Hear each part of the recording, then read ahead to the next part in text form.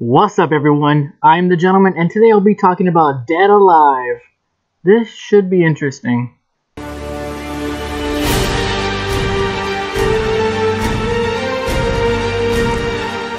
you like zombies? Do you like Psycho? Do you like Lord of the Rings? Wait, what? That's right, before Peter Jackson did Lord of the Rings, he actually did a zombie slapstick comedy from the early 90s called Dead Alive. Originally called Braindead, it had to change its name when it came to North America because the movie already had the rights to that name. But I don't care about the movie, so let's just move on. Dead Alive is about a socially awkward mama's boy named Lionel who looks like Norman Bates' Kiwi brother, and about a woman named Paquita who is desperately looking for love. She then becomes entranced by him when her tarot cards say that she'll meet her one true love when a certain symbol is displayed, which is what she finds when she meets Lionel. Aww. However, prior to this, a zoo official goes to a foreshadowing of a future Peter Jackson project, Skull Island, home of Harambe.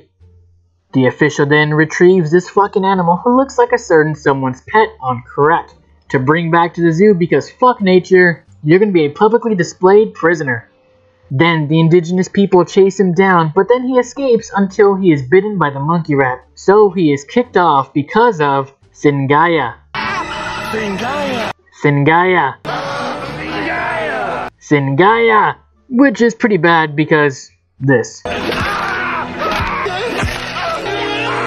Then the missing link makes his way to the zoo where a romantically awkward couple is having their first date. But then they come across the monkey rat who then bitch slaps a regular monkey and then just starts to eat his arm because that's just how you get down in the zoo. However, the perfect zoo date is soon ruined when the mom gets bitten by the rat monkey because she was spying on Lionel and Paquita because she was starting to get a little jealous of them. Thanks, Mom. I had my first boner.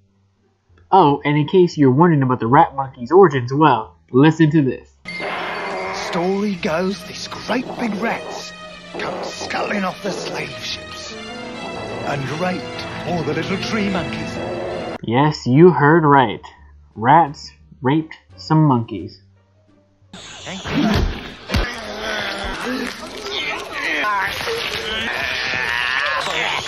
Yeah, you show that rat bastard. Over the course of the movie, the mom's bite gradually gets worse until she becomes a flesh-eating zombie, and then she eventually turns others into them as well. That's one way to make friends. Your mother ate my dog! This creates a problem for Norman Bates, I mean Lionel, because he now has to hide his mom and the mess that she's made into the basement because he doesn't want his mom to be taken away. Serious mommy issues. He's a fucking zombie, dude. Let that bitch go.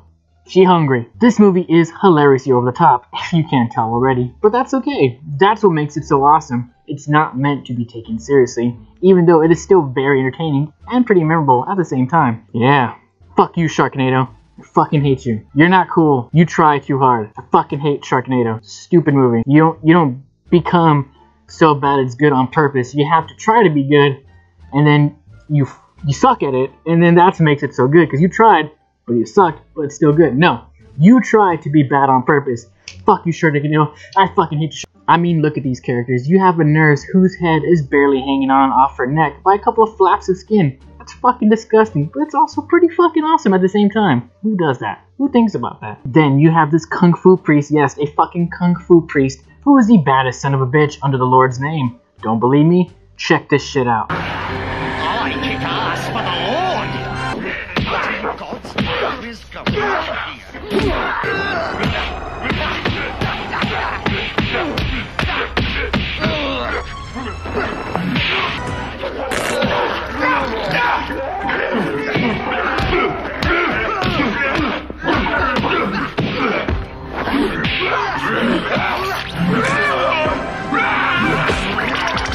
Fucking awesome until he goes out like a little bitch. Shame. Then there's that goddamn zombie baby. What?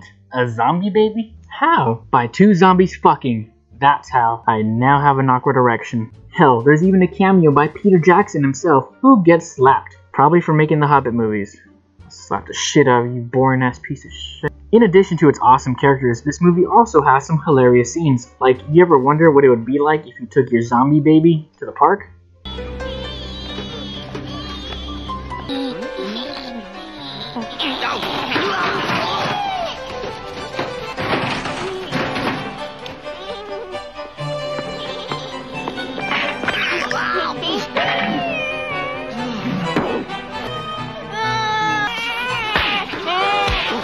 the best thing about Dead Alive is the goddamn gore. This film is one of the goriest movies of all time. How gory, you ask? Well, try 1,000 gallons of fake blood gory. What? Still not enough? Well, I'm glad you asked.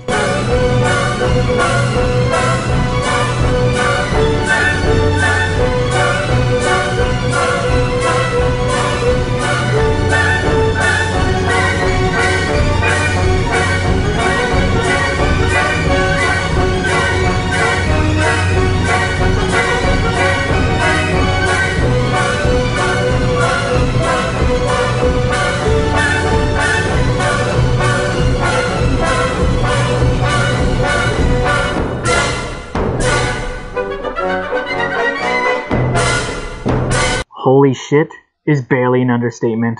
So that's Dead Alive, one of the most underrated zombie movies ever. It's got everything. Solid story, memorable characters, hilarious scenes, beautiful moments of gore, but best of all, that zombie sex.